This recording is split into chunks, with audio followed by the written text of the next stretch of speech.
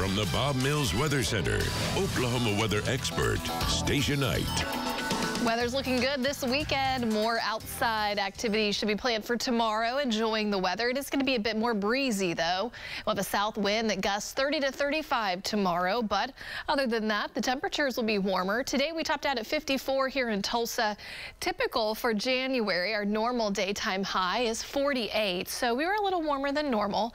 But that warmer than normal trend, that stays with us for a couple more days. And tomorrow, we'll top out in the 60s. At this hour, temperatures are in the 30s and 40s. We have a few clouds out there, but tonight with the south winds, temperatures may drop down a little bit and then come back up. But overall, we're going to kind of stay in this range where we are right now, 30s and 40s.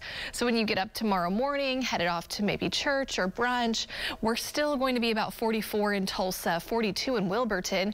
And then if you're north and northeast of the metro, you'll top out or start off the day in the upper 30s.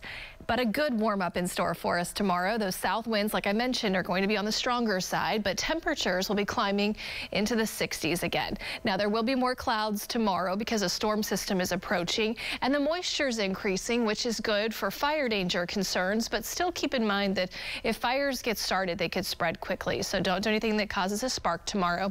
63 will be our high here in Tulsa, 63 also in McAllister.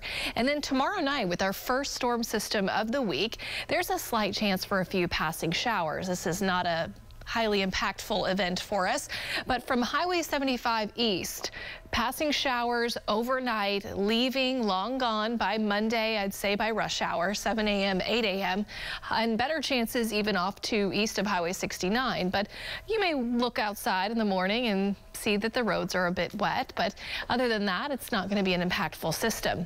For Martin Luther King Jr. Day this year, it's a warm one, and it's a breezy one still.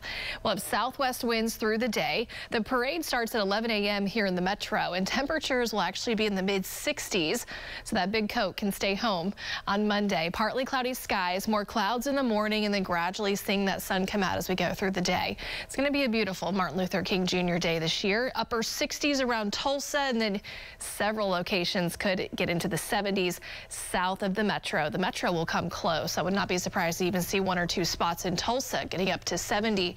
But mid-60s north and northeast, still a good day.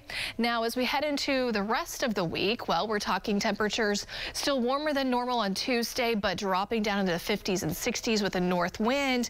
And our chance for rain starts to increase on Wednesday. Stronger storm system, better moisture to work with.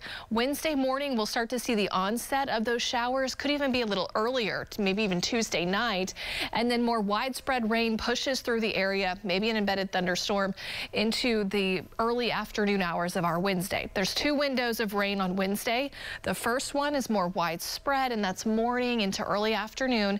And then the second one is going to be a few passing showers late Wednesday night, early Thursday morning. After that, temperatures starting to trend cooler for us and back to more January-like. So enjoy the warmer days. That's your 9-day planner. News on 6 will be right back.